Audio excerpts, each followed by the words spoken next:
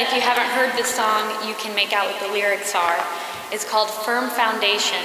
And things may not always be what they seem, but thank God we have his firm foundation to stand on. Amen. When the thread of darkness has come breaking in, and the force of fear blows like a violent wind, when confusion strikes and clouds of chaos hit, I know that my heart cannot be set on circumstance, for my eyes are locked on the God who sees the end. So when the world around me cries out, who can stand? I know that I will not be moved, for my feet are planted in you.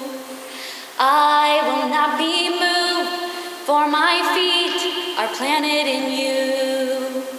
A firm foundation, my solid rock. You can't be shaken, and you won't be stopped. You hold me fast, you never leave. You are the hope to which I cling. A firm foundation, my God, you are. And even when the mountains bow to rising waves, no, the sea of doubt will never make me sway. Yes, I will rejoice within the current's rage, singing, oh,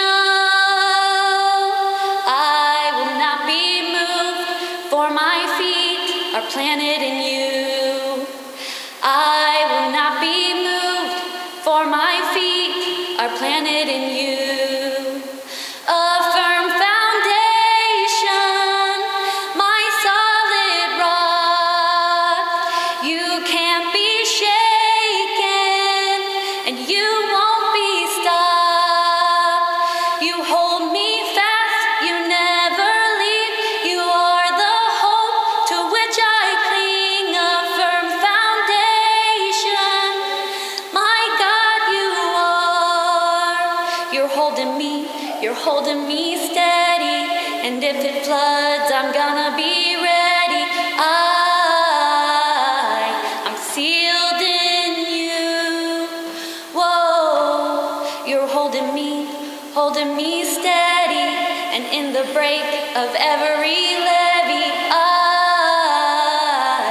I'm sealed in you. A firm foundation, my solid rock. You can't be shaken, and you won't be stopped. You hold me fast, you never leave. You are the hope to which I cling. A firm foundation, my God, you are. A firm foundation, my God, you are. Hey.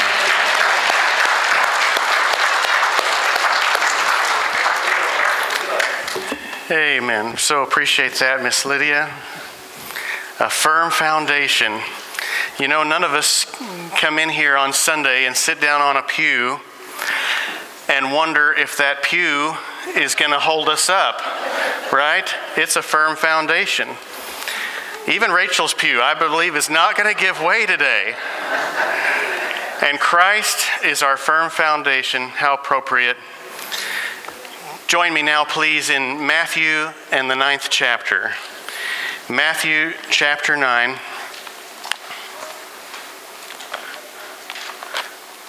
And let's consider today the greatest of all miracles. Matthew chapter 9, starting in verse number 1, where it says, He, that's Jesus, entered into a ship and passed over and came into his own city.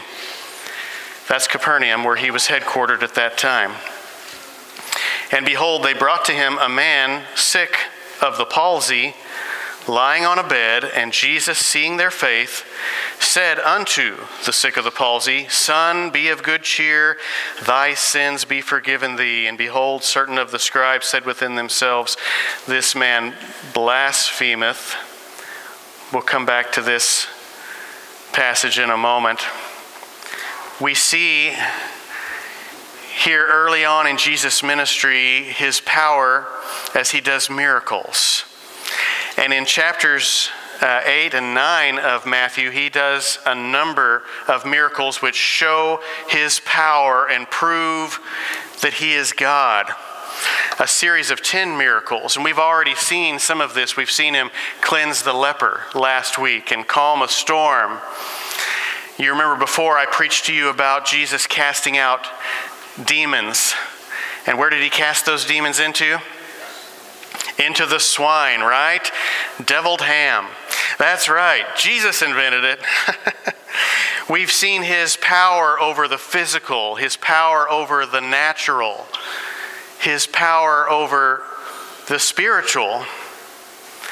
And at the end of this book of Matthew, in Matthew 28 and verse 18, it says, Jesus came and spake unto them, saying, what? All power is given unto me in heaven and in earth. All power. Say those two words with me, please. All power. He's all powerful. He's omnipotent, our God. We can't possibly fathom or wrap our heads around the power of our God. And he proves it with these miracles. The same God who created the universe, the one who spoke this world into its existence, can not only heal the hurting and still the storm, but he can save our souls. And that, ladies and gentlemen, is the greatest of all miracles. The saving of a soul, as we saw repeated 4 times in a few minutes on just one day in this church this week. Jesus, who has power over demons and power over disaster and has power over disease. Later on in this chapter 9, we see him actually have power over death. In verses 18 through 25, we see him raise this young lady from the dead. Well, in our text, Jesus has just left the maniac of Gadara, where he cast out a demon. He left the whole region of Gadara. And does anyone remember why Jesus left that area of the country of Gadara? It was because they ran him off. They asked him to leave, or they told him to get out of here. And you know, it's interesting to me that in all of Scripture, there's no record that Jesus ever returned to that region where he did these mighty miracles. Well, it's a very dangerous thing to reject Jesus, especially in the face of him proving his deity. It's a very dangerous thing to reject Christ, for you never know when your rejection will be your last.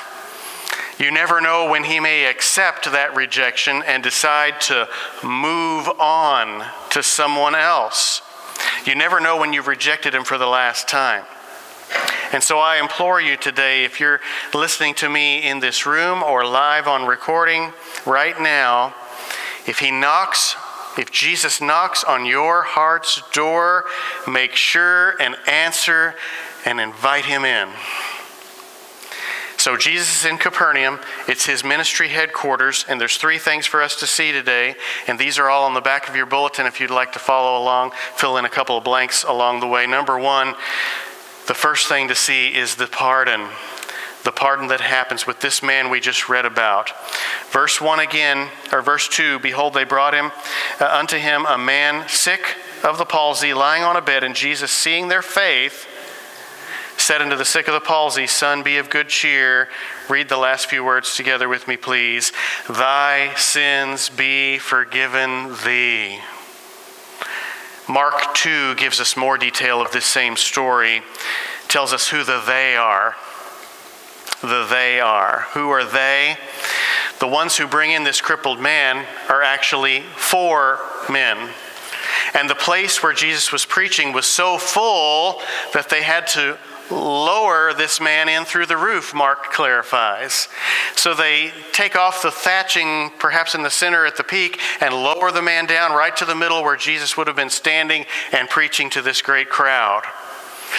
We don't know these four men's names, so I've decided to name them today. I think the first guy could be called Frank Faith. Frank Faith. He says, guys, we got to get this man to Jesus, for I believe. I have faith. I believe that Jesus can heal this man and can give him what he needs. And you know, we will never grow as Christians. We will never grow likewise as a church until we firmly believe that Jesus is the answer.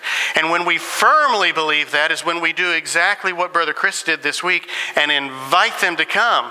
And we do just what that young lady did and invite others to come. And Doc said, novel idea. Maybe we should get back to the basics of Frank Faith, who says, I believe if I can just bring this person to Jesus, he has the answer to their problem.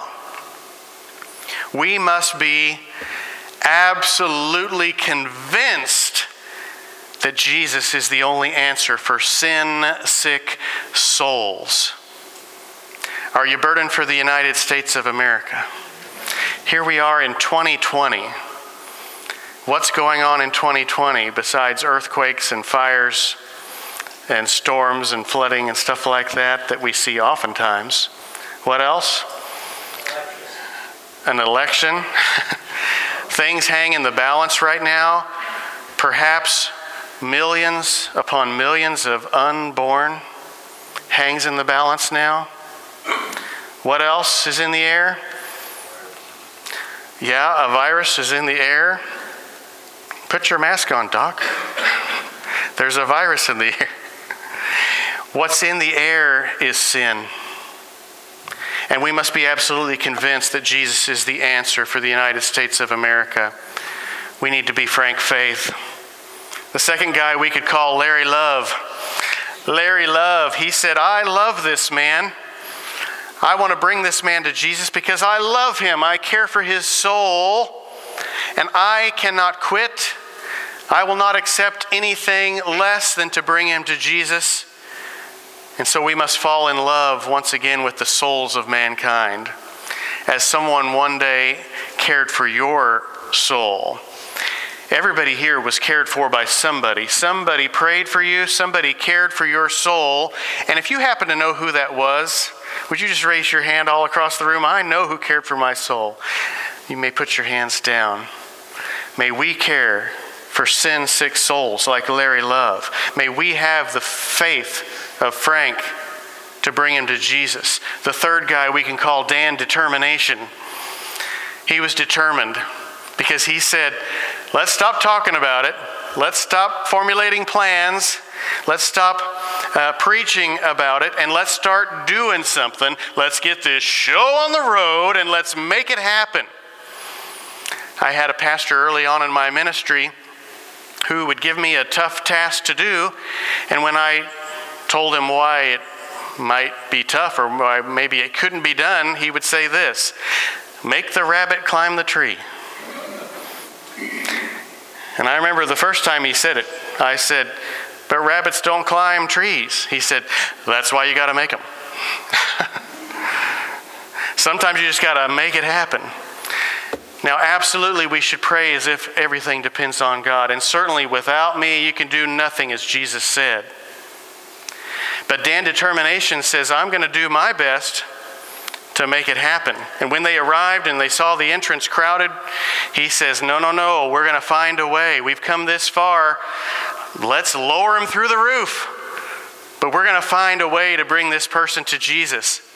Now, I thank God for people here at First Baptist Church who see a task and do it, who just take initiative.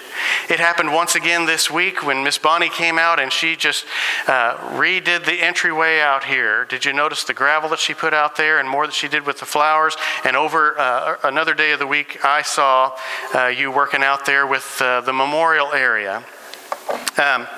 Take initiative. Make things happen. We've got to have the attitude of Dan Determination. Here's the attitude. If we're going to go anywhere as a church, then I need to take personal responsibility to see it through.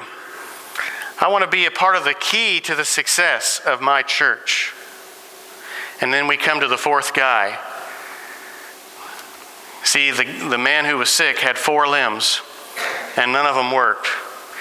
And so these 4 men each took a limb, and the fourth guy was Carl, cooperation.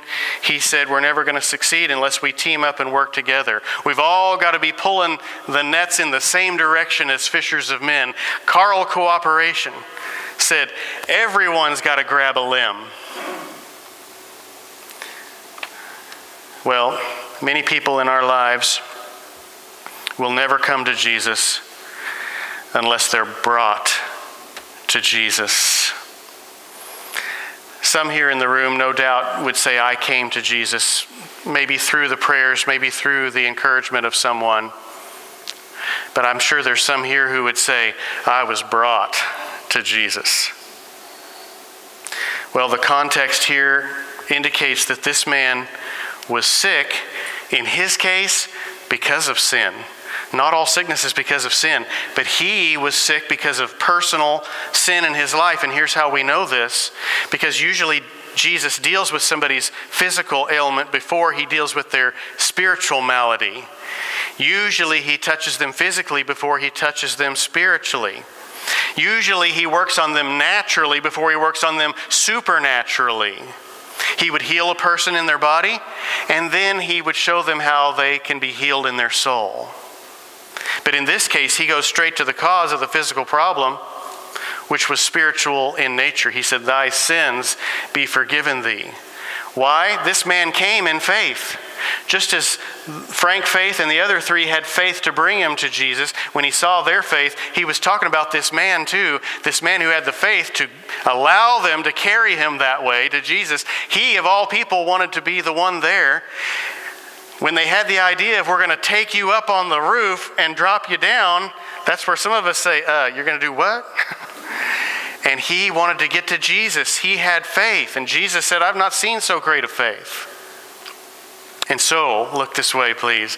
Jesus went straight to the heart of the problem. And what is the heart of the problem? It's the problem of the heart. He went right to the heart of the matter. He went directly to the root, not just the fruit problem. This man needed forgiveness of his sins, and he knew it, and he had faith, and his faith led to God's grace. Man's faith leads to God's grace. It's the path to God's grace. It's how you get there from here. And so I remind you today, folks, our problem is not an outward problem. Our problem is not the visible behavior on the outside. That's the fruit. That's just the symptoms of the real heart problem, the inward condition of sin. And for this reason, jot it down, please, we don't need reformation. We need transformation. Transformation. We don't need to turn over a new leaf. We need a whole new tree. You must be born again. Jesus said it first. And so that's only possible by the pardon. That's number 1 today, the pardon that Jesus offers to us. You know, churches today have a lot of social programs, and I'm not against a social program. We have some social programs that minister, as Jesus did, to physical needs of people. I'm proud of our bread ministry and what it does here for someone physically. And then, of course, we know that we need to take it further, right? Because man shall not live by bread alone, but by every word that proceeds out of the mouth of God. They need the bread of the word, he who is the living word. I'm not against social programs, but a lot of churches, that's all they are anymore today, is social programs. And may I say it kindly and clearly this morning, that's just making the world a better place to go to hell from if you don't get to the heart of the matter, which is this matter of the heart, that we're sin sick and that we must be born again. Many social programs exist today to help people, but sadly they deal only with the effects of sin, the fruit, the outward. They deal only with the guilt of sin. We need to yank the root.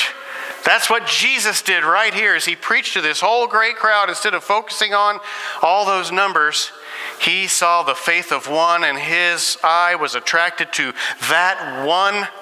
It was so important to Jesus to heal that one, and in his case, it was a spiritual healing. Well, you want your doctor to treat your condition, right? If you've got a condition, if you've got a disease, you'd like for your doctor to treat your disease, not just your symptoms. My mind's reminded of a little boy who was bad. He was bad on this particular day too, and his family had a chalkboard by the phone where they wrote messages, and he got in big trouble. And he went to that chalkboard beside the phone, and for the first time he wrote down a message. He wrote, "Dear Mommy, please forgive me. If so, please rub this out."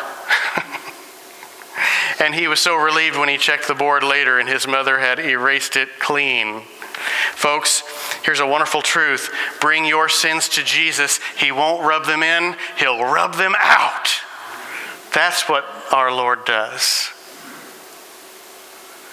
Pardon is number one. Number two, notice the power with me as we continue in some more verses, starting in verse 3. Think of the word power. And behold, certain of the scribes said within themselves, "This man blasphemeth." And Jesus, knowing their thoughts, said, "Wherefore think ye evil in your hearts? For whether is easier to say, Thy sins be forgiven thee, or to say, Arise and walk?" Verse 6, "But that ye may know that the Son of Man hath" what? Power. Power. Mark clarifies and adds a little more to this story. He says that the scribes said, "Who can forgive sins but God only?" Think of that question. Who can forgive sins except God? That was the scribes' full question. And it was a good question. But they came up with the wrong answer. They were right that only God can forgive sin, but they were wrong in that they didn't believe that Jesus was God. They were implying, you can't forgive sins, only God can do that. That implies you're not God.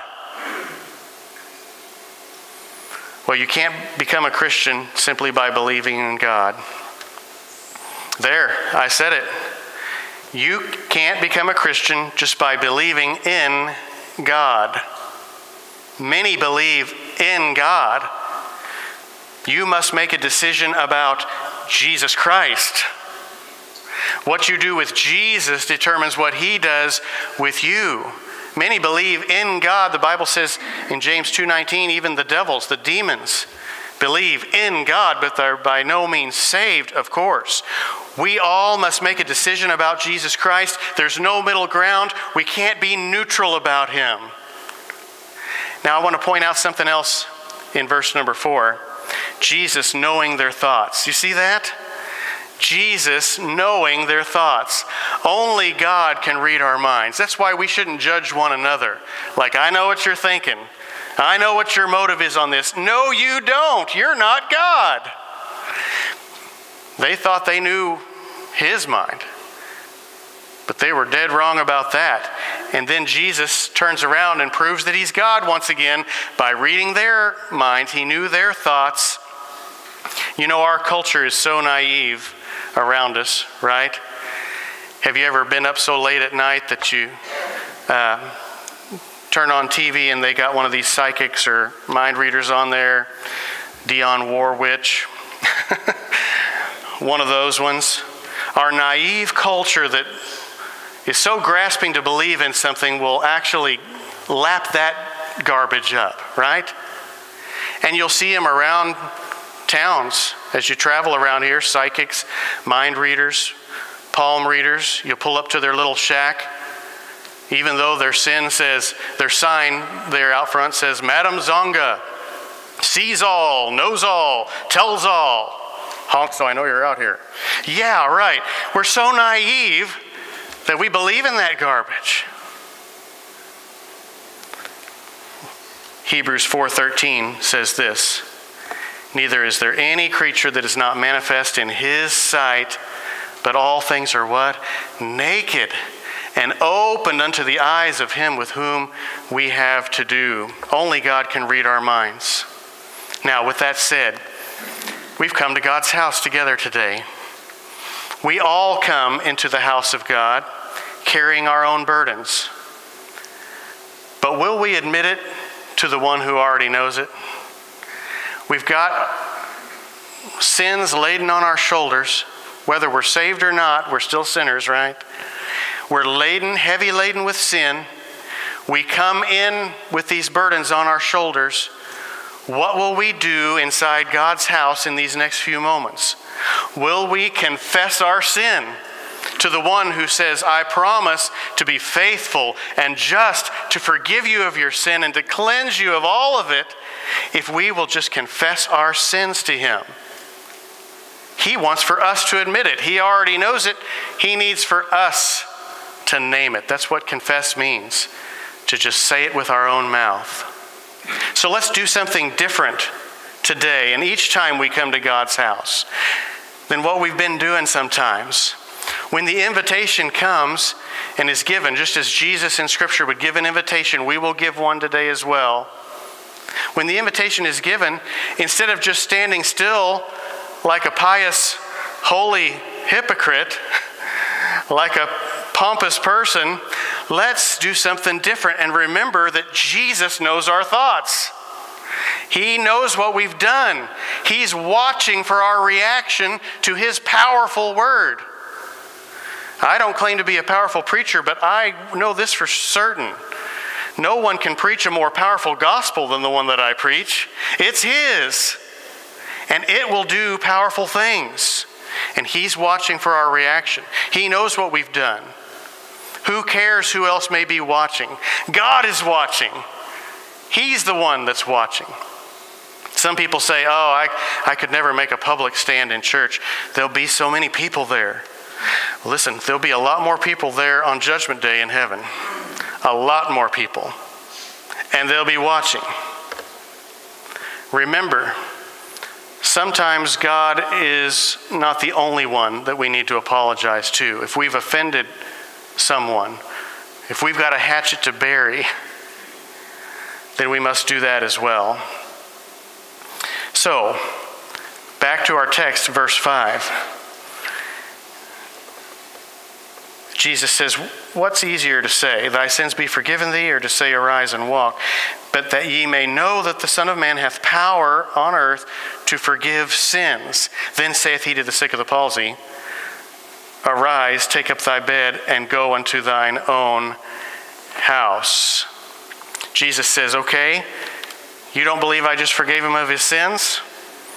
Because you can't see it with your own eyes? You can't see the occurrence of the forgiveness of sin? Let me show you something you can't argue with. Jesus says, watch this, and tells the man, stand up and walk. And it happens. It's a miracle. It looks like a great miracle, but what was the greatest miracle? Thy sins be forgiven thee. That was the greatest miracle. Can I get a witness today? That was the greatest miracle. But man that day would have said, he said some words about forgiveness, but then he started walking. What a miracle! And indeed, what a miracle. But the greatest of all miracles happened to me on September 7th, 1977 in the evening. It was a weekday evening, and it was when I was saved from my sin.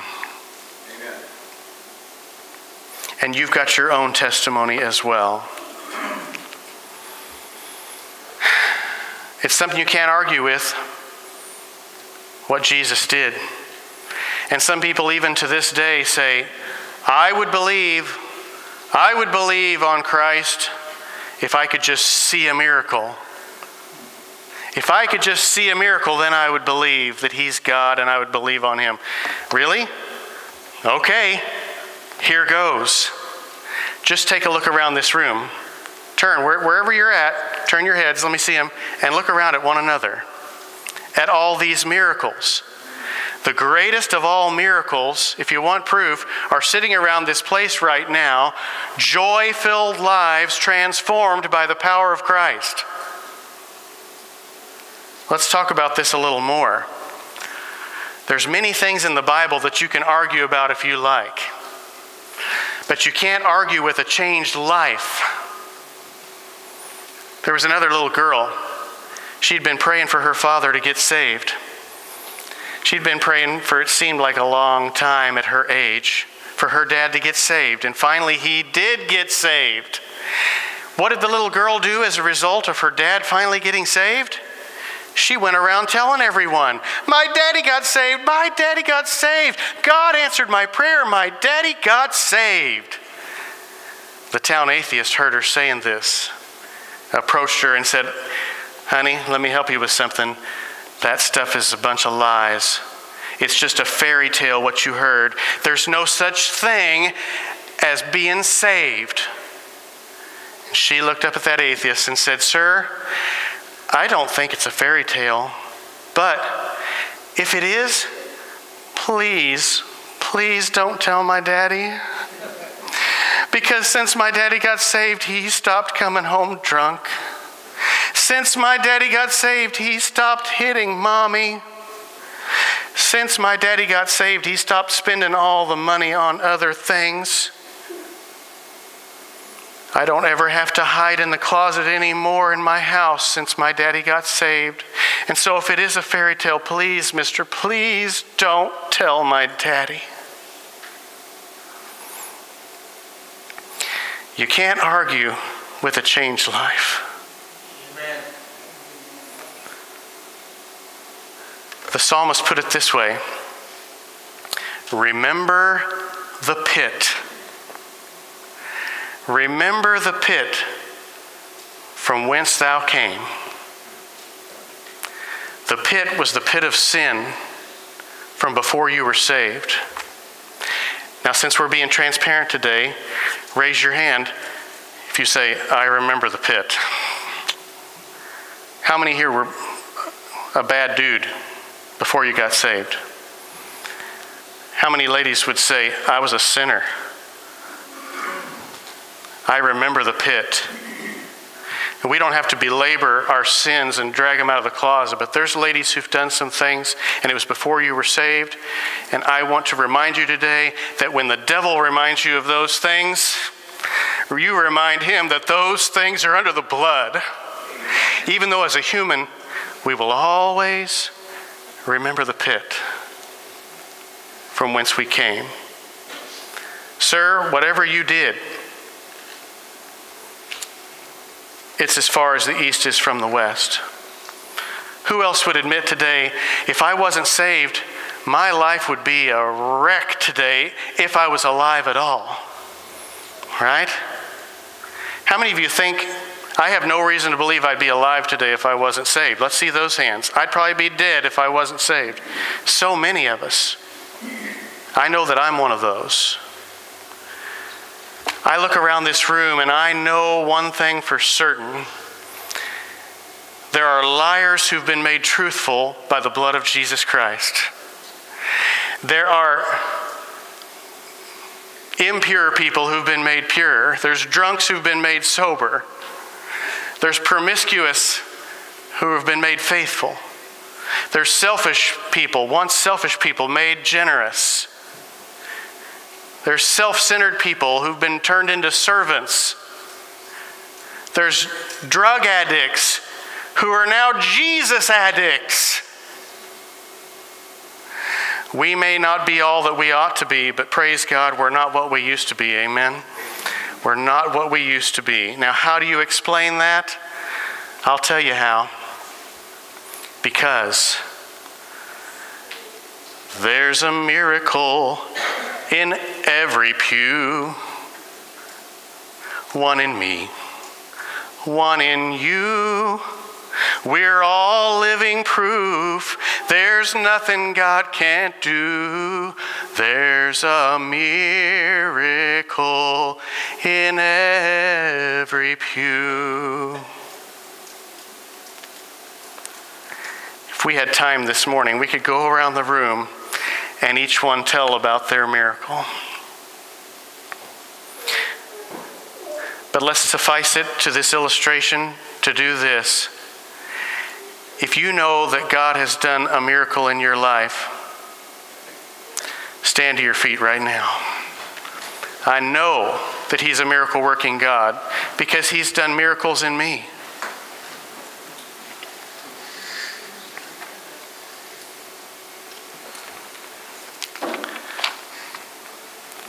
While you're standing, let me tell you about Charles Bradlaugh. Charles Bradlaugh was an atheist in England. Down in the slums, he ministered. Another man named Hugh Price Hughes. So we've got on the left side of the screen this atheist. Everybody knew he was an atheist. And on the right side of the screen, Hugh Price Hughes, who ministered in the slums of London. Everyone around London was aware of the miracles of grace that were accomplished at Hughes' mission. Everyone had heard about it. But Bradlaugh, the atheist, challenged him, challenged Pastor Hughes to a debate on the very validity of Christianity. And so his challenge to this debate perked up the ears of everyone. All of London was looking. What would Hughes do? Well, first of all, Hughes accepted the challenge of the debate. On one condition, he gave a challenge of his own. He said, I propose that we each bring some concrete evidence to our belief in the form of men and women who've been redeemed from lives of sin and shame by the influence of our teaching. He said, I'll bring 100. Let's just keep it down to 100 people. I'll bring 100 such men and women, and I challenge you to do the same. And by the way, Mr. Bradlaugh, if you can't find 100, I'll be satisfied if you just bring 50 people who could stand up and publicly testify that they've been lifted from the pit, lifted from lives of sin and shame by the influence of your teachings. And if you can't bring 50, then just bring 20, okay? 20 is enough. I'll still bring my 100. But 20 people who say, I have great joy in life because of that man's atheistic teachings. He said, if you can't bring 20, bring 10. No, Mr. Bradlaugh, I challenge you, just bring one. Just bring one person, man or woman, who would give such a testimony to your atheism. And Bradlaugh withdrew the challenge. We've seen the pardon and we've seen the power. We've all experienced it personally, just like this man in our text. The praise is in verse 8, and I'll just read it to you right now. Verse 8, but when the multitude saw it, they marveled and glorified God, which had given such power unto men. You know, when you look at the pardon of Jesus and you examine the power of Jesus Christ, and all that's been miraculously accomplished in our lives, it ought to lead us all to praise. Now, I know we all have problems. Churches have problems because they're full of people, imperfect people. Don't allow the problems which arise to obscure your vision from what God is truly doing in your life, in your home, in your family, in the house of God at First Baptist Church of New London, Ohio. Don't allow anything to obscure your vision of these things. If there's anybody who ought to be excited right now, even though it's 2020 with all these things going on, it's the people of First Baptist Church. Blessed people, and we are blessed to be among you. Let's bow our heads for prayer right now. Let's have the attitude of gratitude. Let's praise the name of Jesus. We're all standing where we're at right now. Right where you stand, you've already stood because you said, I've experienced a miracle. How many believers in the house right now would add your hand? You'd raise your hand and say, I need a miracle. I'm already saved, but God knows a miracle that I need in my life right now. Can I see your hands all across the room? I promise to pray for you as best as I can. I'm taking it in now. Pray for me, Pastor. I need a miracle, you may put your hands down. Don't you know the United States needs a miracle? If my people, God said it first, which are called by my name, that's Christians, will humble themselves and pray and seek my face and turn from their wicked ways. Let's be honest about our sin. Let's turn from our sin. Then will I hear from heaven, forgive their sin, and will heal their land. What's our land? It's the United States of America. Let's pray for our country. Let's pray for our families. Let's pray for the lost. After this prayer, Lord, I want to thank you for each one who's admitted today, I'm a sinner, but I'm a sinner saved by grace, and I need a miracle. Lord, as we get on our knees now before you, it's to praise you for that pardon that you've granted to us, for that power that you've imparted to us, a miracle in every pew. Help us now to be people of praise and to go out of this place doing what a little girl did just this week, wanting to tell others. In Jesus' name we pray. Amen. As the music begins to play, our eyes are closed.